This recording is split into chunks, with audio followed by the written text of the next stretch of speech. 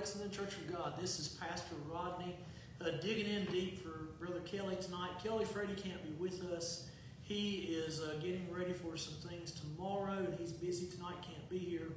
But we miss him tonight. So if you get a chance, let him know that you missed him on the Dig Deep class, but he'll be back with us next week. So tonight, Pastor Rodney's filling in. I've got my wife with me here. I'm going to put her on the spot in just a moment. But tonight, before we open, we're going to pray, because Kelly always does a good job of doing that. Pray for folks at home that are fighting this coronavirus. We think things probably are, I hate to use words, pretty rough right now, but we have several friends that have contracted it, and our heart goes out to them and their families. We want God to touch them. We also have several family members and friends that have lost loved ones this time of year, and this is a hard time for folks to be facing that. So we're going to go to Lord in prayer tonight and ask the Lord to be with us in this quick Bible study. Let's pray together. Father, we love you, thank you, praise you for this time to be in your house. Father, we pray for those at home tonight. We pray for those who are sick. We pray for those who have lost loved ones. Father, touch those individuals with coronavirus. Father, we're praying for miracles in families' lives tonight, Lord. You know the struggles. You know those who need you. We ask you to go out to the hospitals and to the houses and strengthen and build up and encourage those who are battling this horrible pandemic, Father. Help us to be safe. Help us to protect one another. Help us to follow guidelines and do all that we need to do, Lord, to look after those that we love. Father, this thing is real and it's hurting people, Father.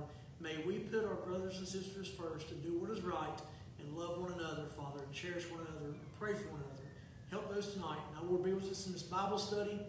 We ask your hand to be upon us, lead us and guide us in Christ's name. Amen. All right. Are you rapture ready? That is the thought for today. Miss Barbara, are you rapture ready? Oh, yes, she is. That's right.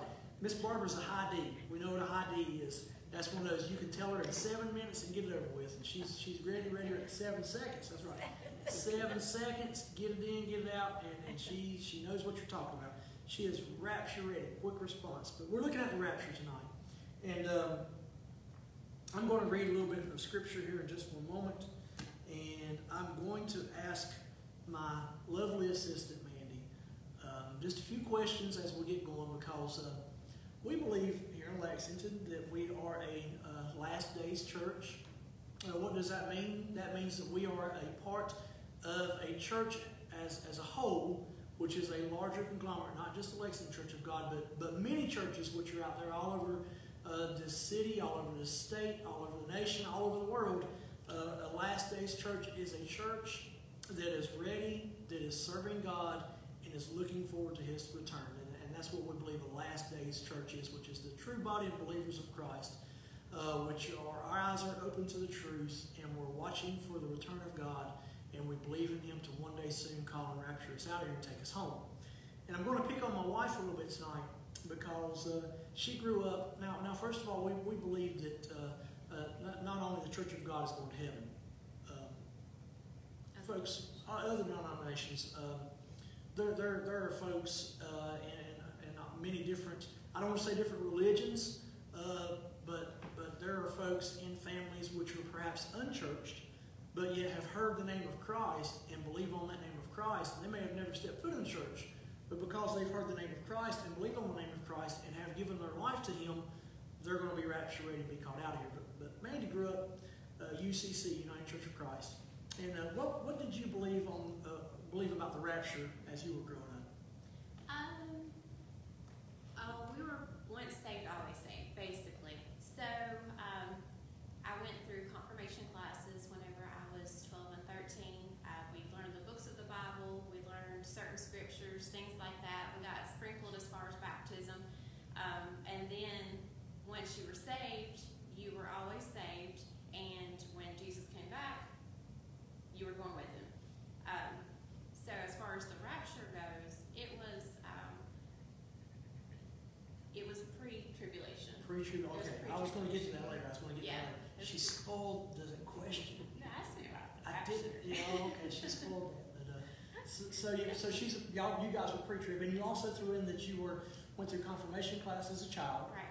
That you were taught certain scriptures, and you were sprinkled or baptized in some type, and you were told you're ready. Now, First of all, I do want to say there's lots of arguments for the once saved, always saved. We are not a once saved, always saved church. That's not in our beliefs within our church. However, I don't want to fault that whole doctrine as a whole. I don't want to start arguments with individuals. I do believe as a Christian, I can get saved one time and I can stay saved forever as long as I give my heart to Him and I don't jump out of His hands. I do believe that. So I don't want to fault anybody with that argument. I don't want to fault UCC. But we can see in the backslide far away from God. We do believe that. We believe that as Church of God. But you said you were pre-tribulational rapture. So Yes. what is a pre-trib rapture? What is that? It means that the tribulation, God's going to send tribulations. He's going to send certain things down that's not going to be fun to go through. It's going to be really, really bad for those who are left behind. Those who are saved will go to be with the Lord in heaven. But those who are not saved, who haven't given their heart to Jesus, will stay behind and have to go through very, very difficult trials. So if you're pre-tribulation, then that means that you will be with Jesus before all the tribulations, all the trials, everything that's coming. You won't have to go through, everybody goes through hardships, but there's going to be a time whenever there's going to be, the devil's going to run rampant on the earth. And if you're pre-tribulation, that means that you don't have to endure the tribulations, any part of it, whether it's 3 years, 7 years, or however many the tribulation goes. Okay, that's a good answer. And I set her up. There's two reasons why I asked this. One thing is, number one, UCC is a very, very mainstream form of Protestant Christianity. It's very, very mainstream. There's a lot of folks in there. So the rapture is not a Church of God thing. Church of God does not have a handle on the rapture. It's not something that we invented. It's not something we came up with as the Church of God. It's not what our denomination or our movement believes in. We didn't just create this. The rapture is very, very mainstream. Lots of churches believe in the rapture of the saints. And so, and the reason why they believe this is because this is deeply rooted in the Bible, of what we're going to get to in just one moment. But another thing that I wanted her to point out was she was pointing out to the pre-tribulational saints how tribulation is going to happen on earth. Tribulation, when we look at it in the Bible, is better described as the time of Jacob's trouble. What's the time of Jacob's trouble? That means it's the time of Israel's trouble. Jacob being a offspring of Abraham, and it would be the ancestors of those who would not give their heart and their life to God through the Lord Jesus Christ. So there's going to come a time of Jacob's trouble, which is in the end times after the rapture of the church, and that's when wrath of God is going to be poured out on the earth. Now, and that's important to us, because I'm going to get to this in just one moment, but as Christians, we do not receive the wrath of God. We just don't. And I do want to point that out real quick. As Christian, you do not receive the wrath of God. Now, we receive condemnation from God. Consequences. Oh, yeah. Consequences for our sins. Yeah, you think you get in trouble with your wife. I've been in trouble with her several times. You could really get in trouble with God if we get a rebuke from Him, because if we're in God's will, He's trying to keep us in His will. And what is it? God is one daddy you don't want to get a spanking from, because He'll really spank you pretty hard. So you don't want that. However, as Christians, we're not subject to the wrath of God. What is the wrath of God? What's the difference between the wrath of God and consequences of God? Any thought there? Consequences is basically what you got yourself into. You have done something wrong, and you have to face the consequences for that. Whether it's addictions, or if you've done something like, I don't know, if you don't clean your room, your kid's gonna get a spanking. Like, that's a consequence. Dr. Spock says you can't spank anymore. Well, I'm not a doctor. Okay. Anyway, so your child's going to get some sort of consequence for not doing what their parents tell them to do. And it's the same thing with God. He's not going to purposely, He doesn't want to be angry at you. He doesn't want to have to discipline you. But if you do something wrong, you're not going to know that you've done something wrong unless you get some sort of consequence for those actions. So wrath is going to be seriously angry. Anger and fury. Yeah. So let me ask you, as a parent, you would pour out consequences on your children because you love them. Right. Would you ever pour out wrath on your children? No. Because wrath is violent rage, and it's justice being served. It's basically anger, it's justice, it's punishment, it's very, very violent, it's taking the life.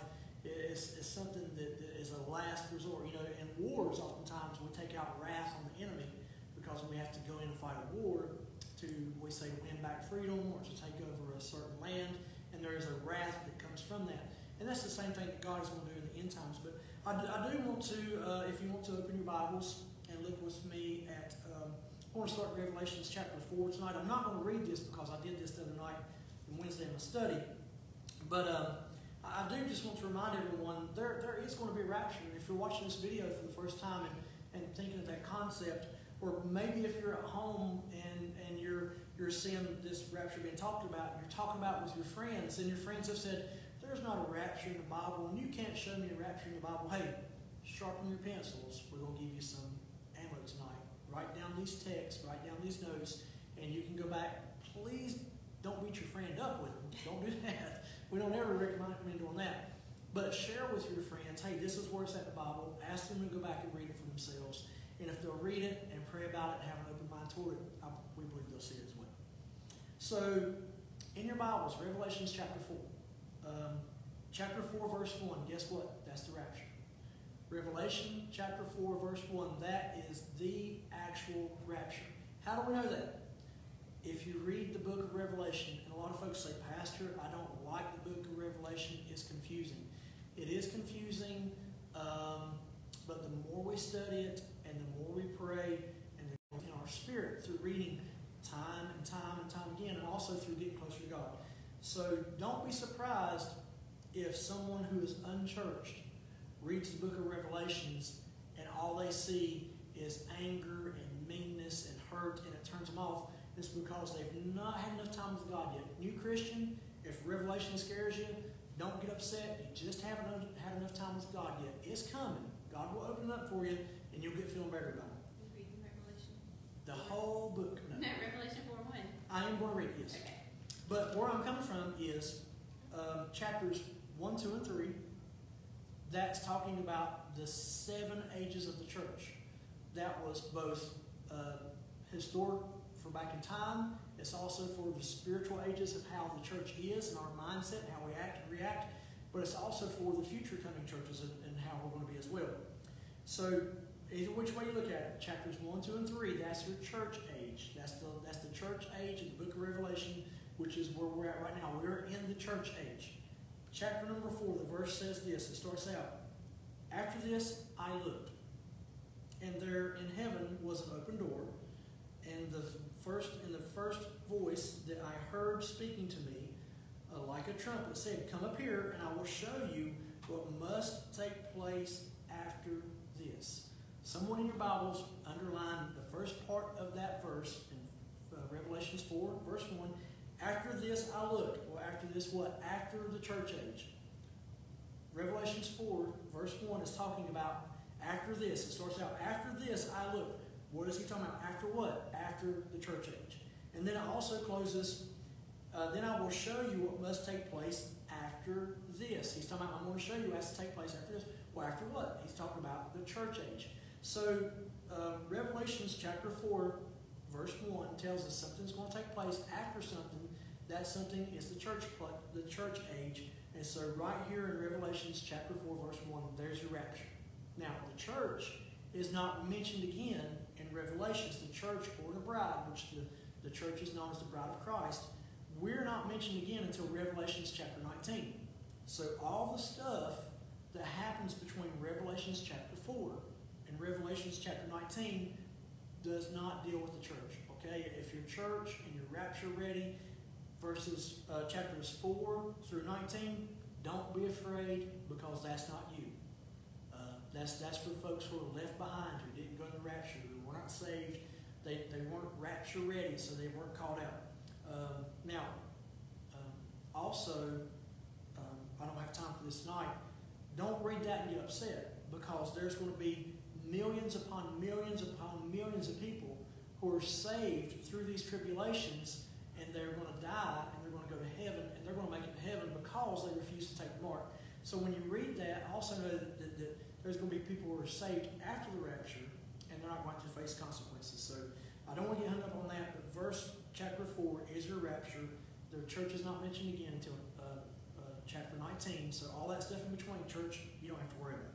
So, what is the rapture and where does the rapture come from? We'll turn over to 1 Thessalonians chapter 4. All right, 1 Thessalonians chapter 4. I'm going to read verses 13 through something and stop. Now, this is where Paul was talking to the church at Thessalonica, and they were just as afraid because they felt like they were in the end times, just like we feel like we're in the end times today. Does that make us wrong? No. Did it make them wrong? No. We're all living in the last days. The Bible tells us that once Christ is risen and is at the right hand of the Father, that's when the last days begin. It just so happens it's been 2,000 years since Christ died. 2 days, 1,000 in the eyes of the Lord, 1,000 years equals a day, and a day is 1,000 years. So, kind of biblically, it's been 2 days since Christ died. Third day is going to come back, so it can come back any day now. But Revelations tells us that in chapter 4, verse 13, these same Christians had questions for Paul concerning the resurrection. And here's what Paul had to say to them. Now, this is going to be out of the Holman Bible, which is "He died and rose again. In the same way, God will bring with him those who have fallen asleep or those who have died through Jesus. For we say this to you by the revelation from the Lord. We who are still alive at the Lord's coming will certainly have no advantage over those who have fallen asleep or who have died." He says, "For the Lord himself," here again, here's the rapture. This is what's going to happen in Revelation chapter 4. That's First Thessalonians chapter 4, verses 16 is going to tie in with Revelation chapter 4. And he says, "For the Lord himself will descend out of heaven with a shout, with the archangel's voice, and the trumpet of God, and the dead in Christ will rise first," which they'll rise up out of the ground. "Then we who are still alive will be caught up together with them in the clouds to meet the Lord in the air. And so we will always be with the Lord." There again is your rapture. So 1 Thessalonians chapter 4, verse 16. Also tie that in with Revelations chapter 4. There, folks, is the rapture of your church. So for folks who say the Bible doesn't mention a rapture and it's not going to happen and we're all going to go through tribulations, there is some of your documented proof of a rapture of the saints who are going to be called home. But it doesn't end there. We can go on. The Bible continues to talk about it in 1 Thessalonians chapter 5, verses 1 through 4. The Word tells us this: "About these times and the seasons, brothers and sisters, we do not need anything to be written to you." In other words, Paul's saying, we don't need to write of you about these times and seasons of when they're going to take place. Because Paul says, "For you yourselves know very well that the day of the Lord will come just like a thief in the night." In other words, it's going to slip up on us the day of the Lord when he calls us home. "When they say peace and security, then sudden destruction comes on them like labor pains on a pregnant woman, and they will not escape. But you, brothers and sisters, you are not in the dark, that this day would overtake you as a thief." He says, "For you are sons and daughters of the light, and you are sons and daughters of the day. You're not of the light, you're not of the night, and you're not of the darkness. So we must not sleep like the rest of the world." What's Paul talking about here in this river in 1 Thessalonians chapter 5? Is he's talking about the day of the Lord when the Lord calls us home.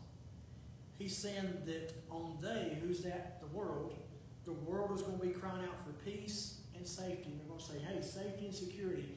And right when the world, which is those who are not looking for God, are saying peace and safety, that's when the day's going to come as a thief in the night, and God's going to rapture us out here, and they're not even going to know about it. They're going to be caught off guard. So, you see, we have the promise that he's coming in 1 Thessalonians chapter 4. We have the word in 1 Thessalonians chapter 5 telling us, hey, we don't know when this is going to happen, but keep our eyes open, don't fall asleep. But the Bible warns us he's going to happen like a thief in the night. You know, if you think about it, this thing's gone on for some 2,000 years now. There's a lot of folks falling asleep. Do you ever see people that you love kind of fall away from God and you wonder why? Yes. Yes. It's a scary thing, folks. now's not the time to give up on God.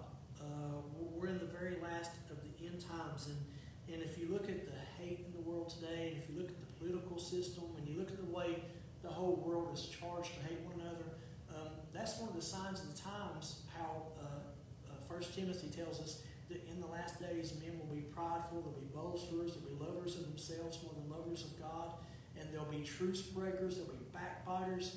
That's the time that we're living in today. That really is the last days that we're living in. But I've got more ammo for you. Well, folks say, well, the Bible tells us in Matthew that no one knows the day and no one knows the hour. That is very true. If we look at Matthew chapter 25, verses 36 through 39, the Word tells us that chapter 24, that no one knows the day nor the hour. Matthew chapter 24, verses 36 through 39 tells us this. Now, this was Christ talking with his disciples. He says, now concerning the day, concerning that day and hour, no one knows, neither the angels in heaven nor the Son, except the Father only. But he goes on to say this, as the days of Noah were, so the coming of man will be. For in those days, before the flood, there was eating and drinking and marrying and giving in marriage until the day that Noah boarded the ark. They did not know until the floodwaters came and swept them away.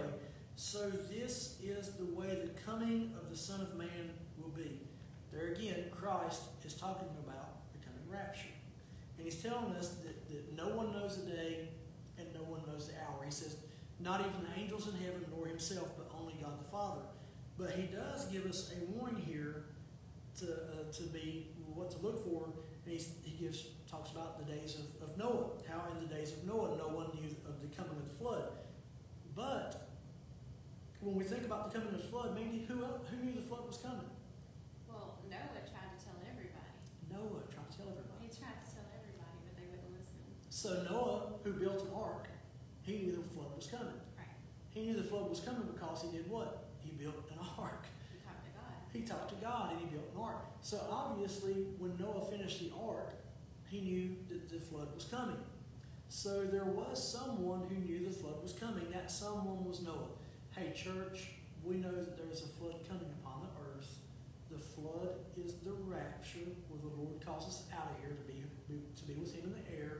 We're looking for that day and we're waiting for that day. And because we are Christians, we can see the signs all around us that time is coming just by the things that are happening in the earth. We know that through faith, through God opening our eyes, through discernment, through knowing what God is speaking to us through his word, through studying his word. So even though we can't put an exact time on it, even though we can't put an exact date on it, we do know that he's coming back because the scripture tells us just as Noah knew a flood was coming, Christians are going to know that the rapture is coming as well. And if you look now, more and more Christians are getting fired up and we're excited about this thing that's coming called the rapture. And how's one more documented proof of the rapture coming for Christians? Turn back to 1 Thessalonians chapter 5, and I'm going to wind this thing down. Now, in 1 Thessalonians chapter 5, this again sums up the rapture. And Mandy did this, was talking about wrath to come in the tribulations. 1 Thessalonians chapter 5 deals with the wrath that's coming. Now, for folks that are questioning, is there really going to be a rapture? And if these scripture texts have not proven to you yet there's going to be a rapture, look what the Bible says in 1 Thessalonians chapter 5, verses 9 through 11. Now, this is what God says about Christians. And someone needs to know this today. And know this about yourself, not just the church, but about you yourself. And here's a promise from God. For God did not appoint us. Who are us? Christians. The church. Not all mankind. That's not all mankind. It's us. Believers in the body of Christ. And it's the church. For God did not appoint us to what? To wrath. But to obtain salvation through our Lord Jesus Christ, who died for us. So whether we are awake or whether we sleep, that means whether we fall asleep in our bed or whether we're walking in the middle of the night or what have you, or whether we're dead in the grave or what have you, or whether we're in the ground or what have you, or whether we could be asleep in our bed or asleep in the ground or asleep the dead in our grave, God's going to wake us up. For we will live together with him. And Paul goes on to say, therefore encourage one another and build up each other as you are already doing. So Paul reminds us that, hey, Christians, children of God, you are not saved to be set aside for wrath. You're saved to escape wrath. Now, God's wrath is going to be poured out on the earth, and it's going to be poured out through the great tribulations, but it's going to be poured out through tribulations after the Antichrist has done all his evil deeds on earth. But then after that, then God's wrath is coming. And matter of fact, through reading Revelations, I believe that God's wrath is going to be held up, and God's not going to pour out his wrath on the earth until the very last tribulational saint who missed the rapture because they were an unbeliever at the time, until that very last tribulational saint is saved and dies and goes to heaven. That's when God's going to pour out his wrath on the earth, because then all the saints who have been raptured will be gone, and all the folks who will be saved after the rapture will be saved and taken to heaven. Then God's going to pour out his wrath on the earth. Hey, God does not pour out wrath on people whom he loves. I've seen people do that all the time, say that all the time. Folks will say, God doesn't love me, and he's pouring out wrath on me because I've been a bad person. God doesn't do that. God doesn't do that. God's wrath is going to come in the end times after the tribulations, after the rapture of the church, after all the saints who have to die through tribulations. That's when his wrath is coming. And when his wrath falls on those who are left behind, I don't want to sound bad and talking mean of people, but for the folks who don't go in the rapture, and also for the folks who don't die through tribulations, the folks who receive the mark and worship the devil, worship the beast, these aren't going to be just any type of folks. They're not going to be folks, this is going to sound bad, like us. These are going to be really, really, really, really bad folks. And they're going to be murderers. They're going to be acceptors of the devil. They're going to willingly follow the Antichrist. They're going to willingly say they hate God, they don't want nothing to do with God, and they're going to follow everything that the devil stands for. And so, not only that, but folks who are worried about, can I accidentally take the mark of the beast? Can it be in this vaccine? Can I be accidentally taking the mark or getting my mom died because I suggest my mom to take this vaccine? God's not a God that he's going to slip up and sneak a vaccine to us and cause us to take the mark by mistake. Folks who take that mark in their hand or in their forehead, they're going to know, that's right, they're going to know the purpose of that mark. They're going to know they're turning their back on God. He's not going to slip up and kill nobody. God's not a God that do stuff like that. He loves mankind. He doesn't do that to people. So, there is a rapture. We hope this has answered some questions. And I was going to give a few moments here, and I will still do it on the air for our individuals in church tonight. If they have any questions, or they're welcome to answer, and I'll let Mandy do all the answering. I'll keep my mouth shut. But if there's anyone in church tonight who showed up for this Bible study, if you have a question, we'd like to answer that for you. There are no questions. Okay. I got off easy. All right, Mandy got off easy. All right. Well, what's going to happen to all of the doggies at the rapture? All dogs go to heaven. All dogs go to heaven. Okay, that's a good answer. That's a good answer. All dogs. All dogs go to heaven. I don't know about Bandit though. Bandit's a bad dog. Good Bandit job. got in our chocolate under our Christmas tree. Oh, He got some Hershey's Kisses again. just the other one. night. Yes, he eats chocolate and then gets sick, and then bad things happen. But that's her little buddy. So all dogs go to heaven except Bandit. Oh. I'm going to get in trouble. Hey, we're talking about wrath and consequences. I'm getting ready to pay consequences, and if I don't stop, I'm going to get wrath. And we don't want to do that. He'll be in the doghouse. We'll be instead in of the heaven. doghouse. You'll be in the doghouse with the dog. That's right, we will. Hey, church, we hope this sums up some of the questions folks have about the rapture. Why are we doing this lesson tonight? We're doing this because we believe the time's close. We really do. Folks say, well, do you think it's close because of the election? No, I don't believe it's close because of the election. I do believe there's civil unrest and there's lots of anger in the election because of sin. So many folks have fallen away from God, and now sin creeps in, and folks are getting mad with one another. Hate builds up, and hate has to come out in the form of something, and so it's coming out through all the politics and the, hey, praise the Lord, riots have calmed down. But now we're praying for folks. Now we've got car bombs going off in Nashville. Oh my goodness. All of the hate in the world today, it doesn't have to be this way. God has provided the answer. If the church world, if the world in general would just turn to Him, we could live a so much better life. You know, honestly, I'm ready to go in the rapture. I can't wait. But man, if we would have a good revival and lots of folks get saved, and we could have some real legitimate gospel type peace on earth, and folks love one another, man, that could be some good time living these last days. That could be wonderful. I enjoy life. I enjoy living here. I really do. For some reason, she enjoys living with me, and I love living with her. But if the rapture happens, we can't wait to go in that too. But hey, God bless you. This is Pastor Rodney in Lexington. We're going to sign out. Should I do that, or would you like to do that? You'll do that for us. Okay. Hey, this is Pastor Rodney in Lexington. Thank you for tuning in tonight. Our prayers are for you and your family. Thank you so much.